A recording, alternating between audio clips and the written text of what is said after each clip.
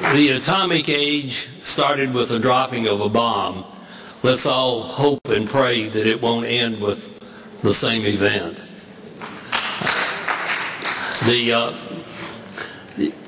reaction of the President of the United States, Harry Truman, was that we've got to make a blessing out of this awful thing. And that began America's greatest public guilt trip, which has continued on through the decades. I think if you were not alive at that time, as I was, you would not fully appreciate the enormity of the genuineness of the guilt trip. I mean, rather than debating whether we should or shouldn't have dropped the bomb, no one wanted to talk about that at the time, but we were deluged with the most vivid descriptions of how this awesome power, this almost godlike power, would be turned to the use of the benefit of mankind. And we found out that the tsunami and earthquake happened. Immediately we knew that we were going to reroute the ship to Japan to provide aid and give them food, water. So we did that immediately. We probably got to the coast of Japan probably the day after it happened. We never heard anything about a nuclear power plant. We never knew anything about the possibility, let alone any kind of leak. So we were there outside. Our job as quartermasters is not only navigating the ship, driving, plotting our course and track, but going outside at the top of the ship to raise flags to communicate with other ships. So being outside, we were breathing in this radiation. We were handling flags, which are porous, very porous material, obviously. We didn't really hear anything for probably a couple weeks after about a leak in the power plants. And even then, it was just still considered kind of a rumor. The ship didn't really even go on lockdown, which I mean by that, like no one was allowed outside. Probably until about a month and a half after the 11th, March 11th. So about halfway through, probably around the summertime, my menstrual cycle just disappeared completely. And then it would come back and disappear and go on and off. And this happened until about the summer of 2012, where it came back in such full force that I was in and out of the emergency room. Once they thought they were going to have to do a blood transfusion on me because I had lost so much. This is called dysfunctional uterine bleeding, and we can give you an IUD with hormones in it. And so now that's what I have. It hasn't really stopped it. I still have this issue. In addition to that, in February 2012, I developed bronchitis, and then from February to the summer of 2012, I got it 6 times. I was sent to a respiratory doctor, and it was determined that I developed asthma. So a lot of people don't understand that once you get out of the Navy, you don't get any health care at all. If you retire and you stay in 20 years, you get health care. But we only did 1 enlistment. I did 5 years, he did 4, so we don't get that unless it's a disability, a service-related disability, which dysfunctional uterine bleeding does not really count as a disability as of yet. So we're still fighting that case, and this is also what we're involved in a lawsuit against TEPCO for medical expenses that we're going to have to pay out of pocket for. The Fukushima Daiichi accident was made in America. The reactor was designed by General Electric and built by a company called Ebasco. I used to go to the Ebasco offices right here in Manhattan when I was an engineer on Millstone Unit 1, which was almost identical to Fukushima Daiichi Unit 1. It was licensed by the Atomic Energy Commission, which at the time, in 1960s, was the ultimate authority on nuclear licensing in the world. At least we thought that to be the case. Now, the NRC assumes that contaminants leak at 1% a day. So in a room this size, what we're saying is that the gases that are released would be about 1%, meaning over 100 days the gases in this room would leave and fresh gases would come in behind it.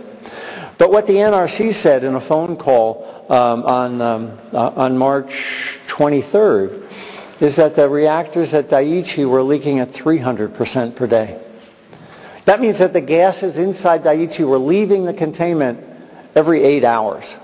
Whatever radiation was getting out of that nuclear fuel was being liberated to the environment within 8 hours because the containment leak rate was 300% per day, not 1% like the NRC assumes.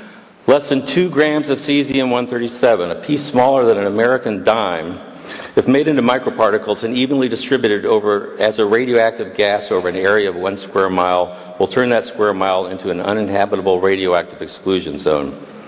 Central Park in New York City can be made uninhabitable by 2 grams of microparticles of cesium-137. Hard to believe, isn't it? Remember, these nuclear poisons are lethal at the atomic level. I included an extra slide just to note the immense inventories of cesium-137, 150 million curies. They're located in the nearby spent fuel pool at Indian Point Nuclear Power Plant, which is about 40 miles from here by road, and less than that as the radioactive cloud flies. Many of the 104 U.S. commercial nuclear reactors and power plants have more than 100 million curies of cesium-137 in their spent fuel pools.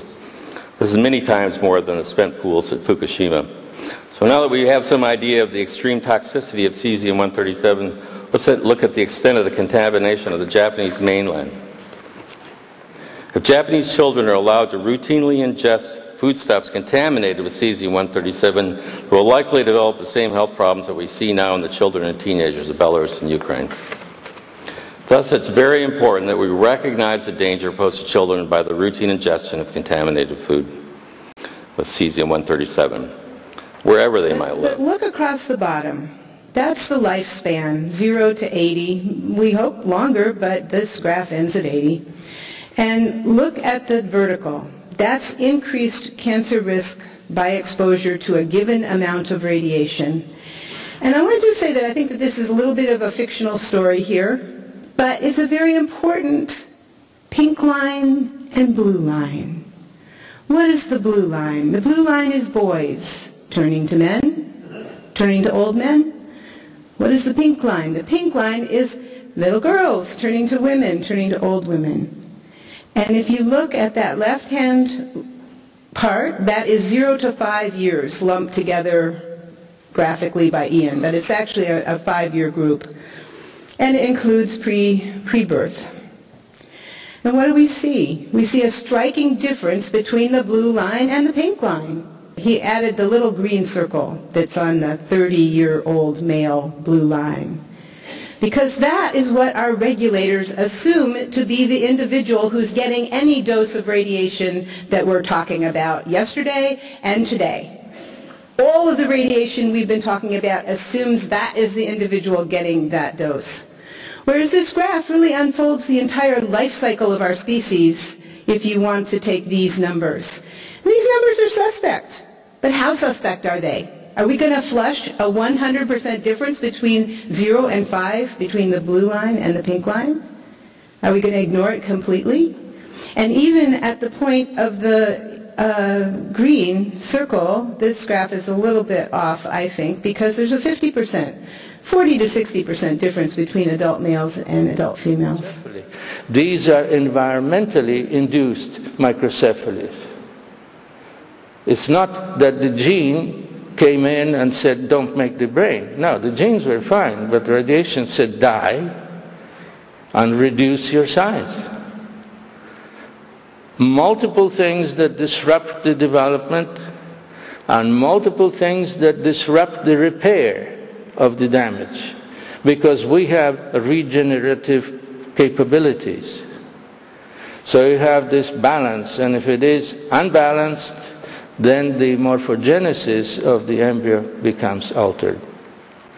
So I did not talk about conjoined twins, but that's what we see. I did not talk about teratomas, that is what we see. I did talk a little bit about neural tube defects, but there are many subcategories and associations. I did talk with microcephaly, and I did not touch much about microphthalmia, but there are all kinds of things that the world needs to know, because these birth defects occur in China and Indonesia, India, and anywhere else, and the more we know, the better we're going to prevent them. So what I want to tell you is that as a physician, prevention is first, not epidemiology. But what we do see are very strangely anomalous organisms, including birds with very strange color patterns. So here's a barn swallow here. He's a partial albino. Here's a better view of the sorts of strange color patterns. Again, not enough to kill any bird, but this is a male bird, and you can bet that this will influence his reproductive success. Girls don't like this. Girl birds don't like this color pattern. Interestingly enough, I just got this photo by email from the Japan Wild Bird Association just the other day. And this is from Minamisoma, which is a little town just north of the reactor on the coast. And I don't know if you can see this. See these little patches of white feathers here? This is where we started first seeing anomalies in Chernobyl. And so I was shocked and surprised, well maybe I shouldn't have been, but I was surprised that they would capture these photos and send them to me. So we're starting to see some consequences potentially. We need to go back and verify that this is real. But we see all sorts of strange abnormalities, tumors on the beaks, strange growths on the beaks, strange missing patches of skin. And let me just skip ahead a little bit. Tumors around the eye are really quite common. Here's a tumor over on the side of the head. Patches of white feathers where there shouldn't be white feathers. Strange growths on their feet. Tumors on their wings. There's a close-up. Strange growths around their rear ends. Just never been seen anywhere else in any great abundance, and they're much more common in areas of high contamination. Their brains are smaller. The neurological development's clearly impacted as a consequence of the contamination in direct proportion. And not only that, if they have smaller brains, they clearly have reduced cognitive function because they're much less likely to survive to the next year with these smaller brains. So why has it been so easy?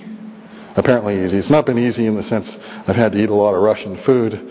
But why has it been so easy for us to go in and document one response after the next that they slap you in the face? They're so easy to find. It really hasn't taken a genius to make these observations.